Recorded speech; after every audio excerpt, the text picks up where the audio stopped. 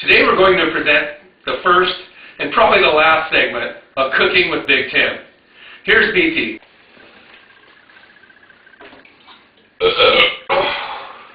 Thanks, Mitch, and welcome everybody to telemarktips.com World Headquarters Kitchen.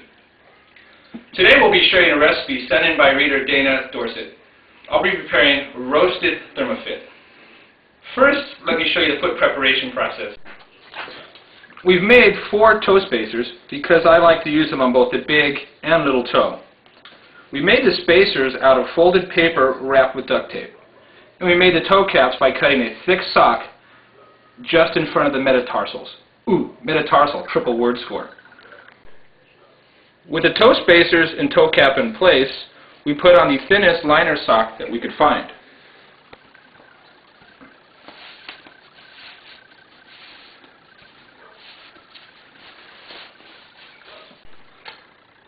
We've preheated the oven to 325 degrees, but we're going to turn it down to warm now. Also, we've placed foil on the bottom rack to prevent any scorching by the hot elements. Place the liners on the center of the rack and bake till golden brown. Actually, 6 to 10 minutes should do the trick. And Dana says, if you smell stinking plastic, odds are they're ready.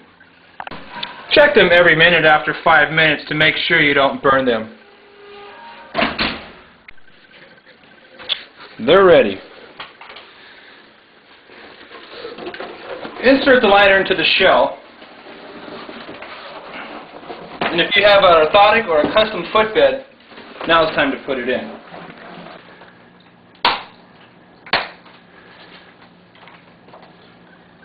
Cinch down the buckles just snug but not real tight. Remain standing during the cooling process. Some people like to lean on the cuff a bit to pack out a firmer tongue for better control.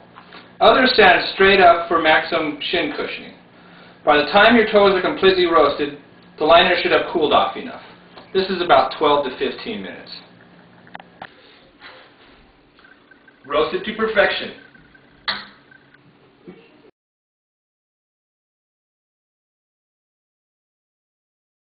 Roasted roasted.